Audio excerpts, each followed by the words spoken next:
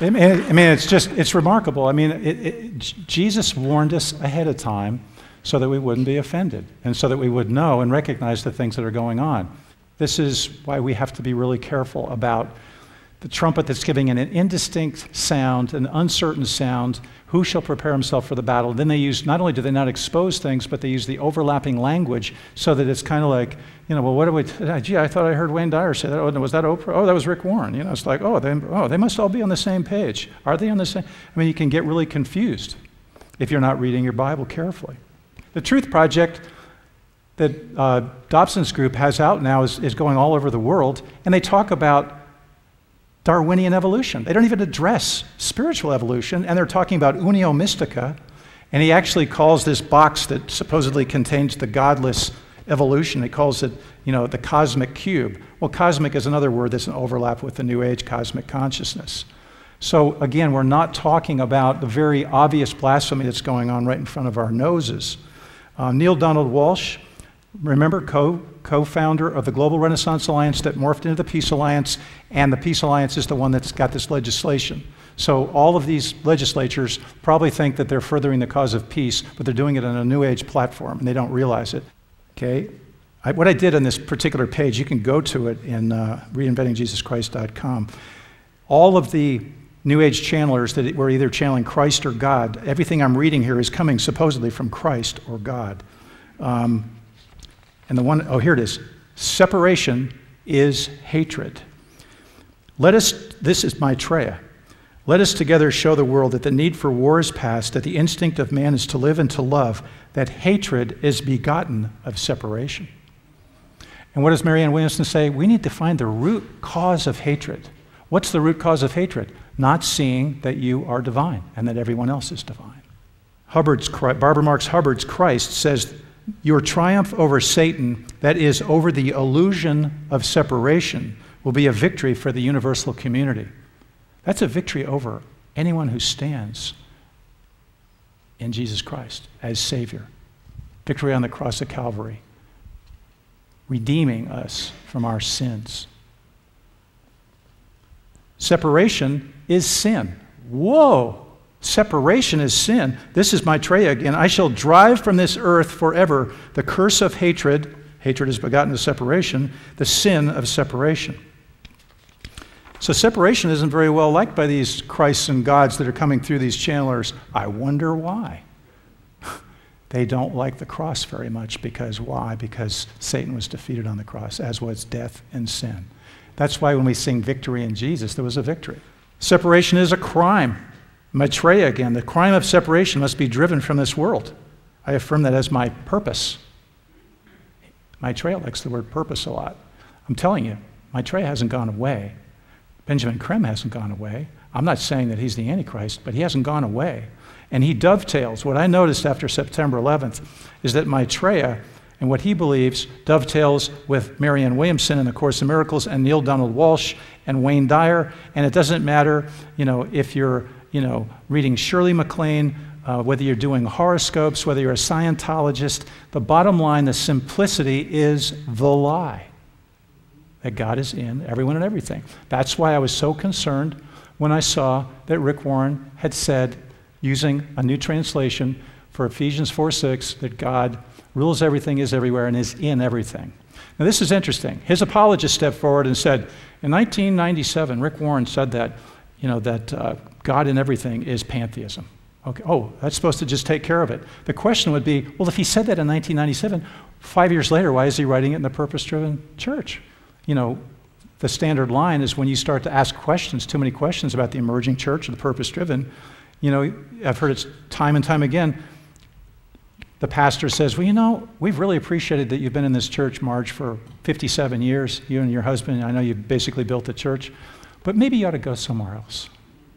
I mean, talk to Noah Hutchings at Southwest Radio Church. He gets all that stuff. Anyway, that's probably enough on separation and oneness. Watch that. Watch the nomenclature. There are some serious problems with the shack. Okay, let's look at some basic teachings that are in the shack. But first of all, I need to read you something because this is really significant with the shack. Those of you that are talking to people about the shack. And I want to preface this because a lot of times people will say, hey, don't get so uptight. It's just a novel. You probably heard that one. It's just a novel. Well, listen to this. This woman, her name is Dina Brem.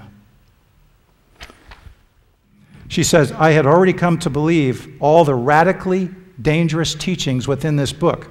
So it mostly confirmed what I already believed, but it most definitely highlighted the reality that I don't yet know how much God loves me. I want the relationship with God that I see in Paul Young's life. He's just allowing Jesus as he leads. Then she says, this was the first book I read straight through 4 times. First, to absorb it. Secondly, to underline it. Third, to highlight. Fourth, to put headers on the top of each page so that I could find certain passages again. It's become my new systematic theology handbook. Real Conversations with God. Paul Young said that he was going to call this book Conversations with God, but he found out another author had already used that title, Neale Donald Walsch. He just, like, no big deal. Well, somebody else used that title. Yeah, a guy that was blaspheming Jesus in the name of God, saying that God told him these things. You know, used to be we would see Christian leaders would say, you know, he's a false prophet. You know, he's not speaking for God. You know, they're saying, "Thus saith the Lord," and that completely contradicts what's in Scripture. Nobody does that. Everybody's just really polite. We're supposed to be respectful and nice, but you know, when it comes to the truth, you know, the Bereans, Paul encouraged the Bereans and was glad. On page 112, Jesus tells Mackenzie Allen Phillips, MAP, God, who is the ground of all being, dwells in and around and through all things. So there it is, God in everything. I actually read The Shack, and when I saw that, that was it. You don't need to know anything else. I mean, God in everything. I wrote an article called The Shack and Its New Age Leaven. It's online. You can look it up. You can use it. It talks about, you know, Robert Schuller in November 2003 on the Hour of Power said exactly what as above, so below says in the Message. As above, so below is at the beginning of The Secret. Robert Schuller said, my faith has become broader than ever. I thought that was an interesting way of putting it when Jesus said the way is narrow and few there be that find it. If you ever think like you're really lonely and, you know, like everybody else seems to be getting it, the way is broad that leads to destruction, Matthew 7. You know, the way is narrow. And you're starting to be able to see how this is really taking place. It really is a narrow way and few there be that find it. Is that because we think we're so special or exclusive? No. It just means we're holding on to the truth and a lot of people aren't. They're making it look like we're already God, we're already the Holy Spirit. You don't have to be born again. If you're born again, it's just by awakening to that inner God, that inner Christ. So Walsh says, but when an energy unit such as yourself sees itself as not part of the system at all, but as a product of the system, the life form has created an illusion. God says, and then Walsh says, and then along comes chaos theory and quantum physics. God says, yes, and quantum physics is simply...